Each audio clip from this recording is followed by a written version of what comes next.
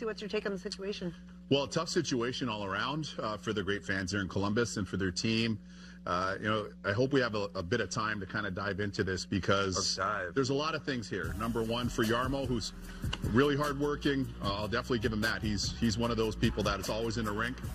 Anybody I speak to in junior, anybody I speak to in college, USHL, minors, over in Europe, he's in rinks all the time. So he's not that's in one of those executive positions that just likes the benefits of the golf course membership. He's actually out there beating the bushes looking for players. They've done a nice job in terms of drafting. They have a lot of good pieces there. Make no mistake about it. Great trades they made. Right? So, but the challenge for Columbus in the bigger context for me is this.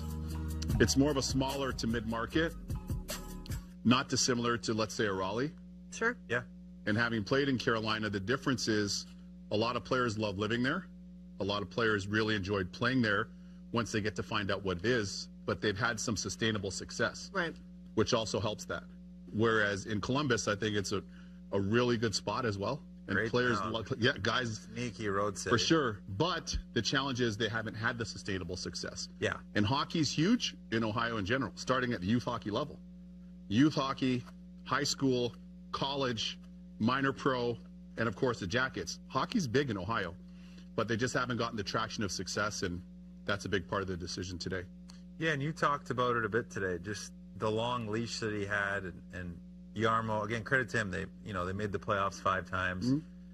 Not a ton of success in there, but he brought in some great players, made some great trades, but 11 years, you need a little bit more to show for it, and I feel like the bringing in Babcock at the end, I think there needed to be more due diligence. They said they did. They said they kind of dotted all the T's, crossed all the I's, and unfortunately it didn't work out. He was only there for 78 days. But what do you do moving on now? I think John Davidson came out. He said they want a fresh perspective going to the trade deadline. So the new guy coming in is going to maybe get his footprint on the trade deadline. Kind of get a new identity for this team, because I think that's what they're missing is an identity. Yes. Columbus Blue Jackets identity, Columbus Blue Jackets hockey. Because you talk about the city. The city's great. The fans are there.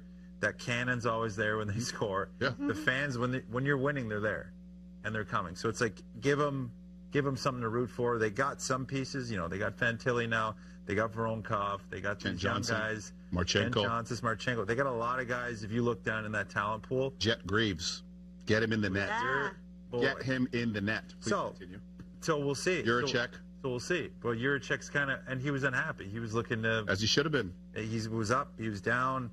He hasn't been really getting a ton of ice time. But at least Pascal Vincent has kind of said you're going to earn your minutes. But we'll see what the new GM does and what direction he wants to go.